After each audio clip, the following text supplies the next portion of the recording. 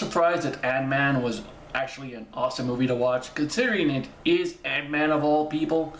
Because, truth be told, the character of Ant-Man is the worst superhero of all time. Come on. Talks to ants, shrinks down, and stuff.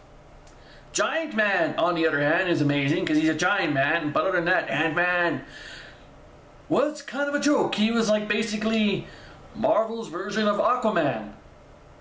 Yeah, because Aquaman's DC. I was having a brain fart there for a second. But yeah, Ant-Man was basically the equivalent of Aquaman. But now that they're reimagining everything, now they actually made Ant-Man look amazingly awesome. And Yellow Jacket, man. The alter ego of Ant-Man when he actually, well, he doesn't accidentally, he purposely kills himself off to make it look like he died, but then he comes back as Yellow Jacket. But in this movie, Yellow Jacket and Ant-Man are two separate people, and also Michael Douglas is in it in the original Ant-Man. We got Paul Rudd in it. I'm talking too damn much, if that makes goddamn sense.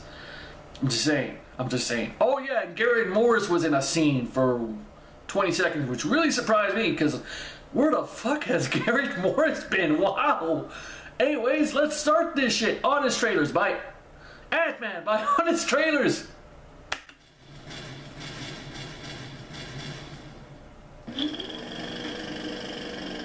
Oh, I get it. From Edgar Wright, until he refused to get in line, comes a movie based on a superhero so ridiculous, you'll swear Marvel's choosing their projects on a dare. Ant-Man. You've seen Marvel movies based on green giants, Norse gods, and these weirdos. Now, get ready for a hero so silly, no one can even keep a straight face when they say his dumb name. Ant-Man. Ant-Man. Exactly. Is it too late to change the name? In this superpowered heist film that, against all odds, actually kind of works. I mean, it's still more believable than letting someone join the Avengers just because they're good with a bow and arrow. Oh, shots fired! Play. Say yes, Scott. Wait, nope, not that one. Yeah, that's the guy. A master thief who gets busted every time he tries to get away with anything. He sucks at thieving. His life will change when he meets Hank Pym, the billionaire industrialist who lost control of his company to a bald former ally who betrays him and plots to use his advanced suit technology for evil. Sounds familiar. That sounds familiar. It's because it's the exact same premise as the first Iron Man movie. If it ain't broke. I mean, seriously. It even has that friend staring at the suit they'll wear in the sequel moment. Next time, baby. It's about damn time. Thrill at amazing visual effects that makes 70-year-old Michael Douglas look like 60-year-old Michael Douglas. And has harmless locations pulsed with epic danger, like a briefcase, a toy train set. Hey, they made it work. Michael Peña's jug. In some of the most high-stakes fights between tiny people since Frodo versus Gollum, Living Marvel still hasn't run out of ways for guys to punch each other in the face. Or in this movie's case, sucker punch. And now it's gonna blow up in your face. Are you okay, Jeff? There's a lot of sucker punching in this movie. That's how you punch. Prepare for a movie that would be really stale without Paul Rudd doing Paul Rudd things. Yep. Because most of it is Hank Pym yammering on about some boring science crap. I use electromagnetic waves to stimulate their olfactory nerve center. I must retrieve this prototype of a signal decoy. I created a formula that altered atomic relative distance. Huh? She turned off the regulator. It went sabotage. Only Michael Douglas can make this work. From the other 11 MCU movies with a few unique twists, like making another schlubby comedian get abs for a superhero role, actually getting you to care about disgusting insect monsters. No, I didn't care about Anthony. Oh, not Anthony. I did not care one bit about I Anthony. like that one because he had a name. And saying the one thing everyone's been yelling at the screen since Phase 2 started. I think our first move should be calling the Avengers.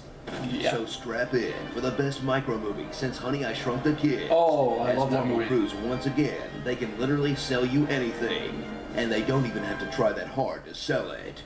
Marvel, man, they got us by the balls. Ants.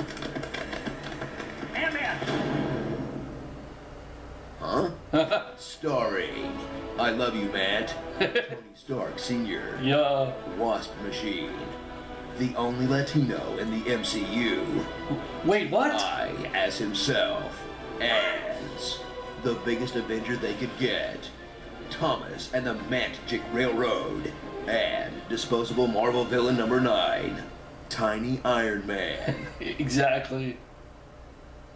Man, after this one, I cannot imagine these movies getting any straight. Forgot about that. Benedict Cumberbatch's time. Oh yeah. Trailers.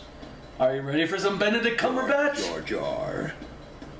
Hello from the other side.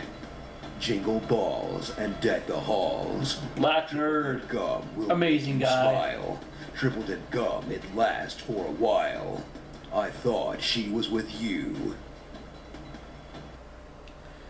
Ugh, man, Marvel, man. What can you say? They basically have us by the fucking balls because they can spew out anything and we'll still watch it. Like, let's be honest here. Let's be honest here. Guardians of the Galaxy, none of us knew about that. Only a certain amount of nerds out there knew about that because, like, Guardians of the Galaxy was like this obscure comic book way out there. Nobody knew about it. And then some of us found out about it when we watched Avengers, the TV show, the cartoon one. Yeah, the cartoon, I forgot. You know, the one where the guys showed up, Guardians of the Galaxy and Avengers were teamed up. Basically, Guardians of the Galaxy are space Avengers, and then you hear they're making a movie and you're thinking, like, how the fuck do you make a fucking tree and a talking raccoon work on screen? On paper, this seems ridiculous and fucking stupid, but they made it work because it's Marvel, man, because they got us by the balls. And again, it's Ant-Man. Come on. Like I said, let's be real about this. Ant-Man is a goddamn joke in the comic book industry. Just like Aquaman.